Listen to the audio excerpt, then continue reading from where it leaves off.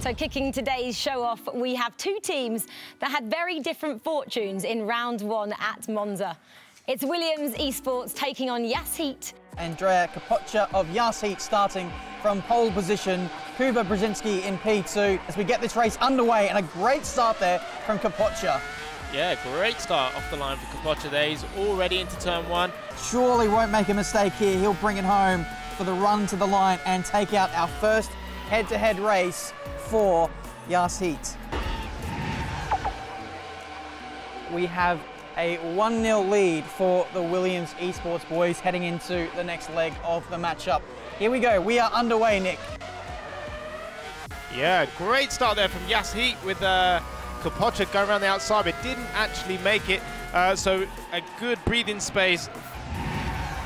This is the team race. We have Kuba Brzezinski of Williams starting from pole position. Challenging him in P2 is Kapoccia, and we are underway. Fantastic start there for Kapoccia, going down the outside into turn one, and now leading into turn two at Druids, which is a fantastic start from him. A little bit scruffy from the guys at the back, but a great start. Look, he's checked out pretty much through Graham Hill, and a great start for Kapoccia.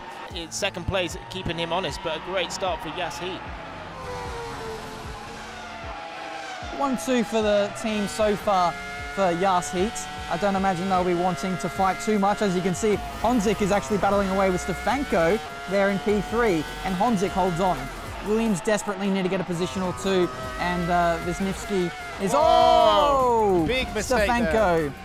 What a shame, yeah, big mistake. He just sort of ran a little bit wide on exit. It's a really, really bumpy exit curb there, and you can see he dropped a wheel off the back of the curb, and it spun him round when it was on throttle. So a big mistake there, but also big relief for Honzik because he was under a lot of pressure from Stefanko. Stewards are looking into Honzik and his track limits.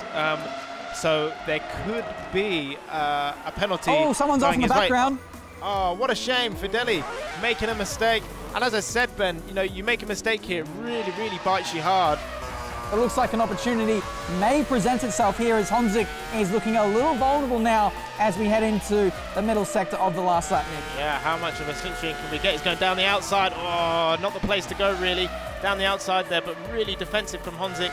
And all these drivers are actually on default setup. All they can do is change their brake bias. Yeah, change their brake bias and front downforce.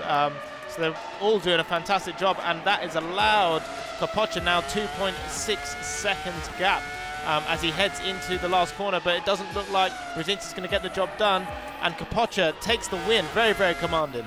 What a phenomenal drive there from Kapoccia. Got into the lead, held it, mistake-free. Honzik as well, massive shout-out to him for flying the flag for YAS Heat and holding on for a 1-2 for the team. So let's see how that matchup affected the standings. Williams sit top of the pile after grabbing another 2 championship points, but that team race loss means they no longer boast a perfect race record. YAS Heat started the day in 5th, and that's where they remain right now. Picking up points in the team races at Monza and Brands Hatch has given them a little breathing room at least.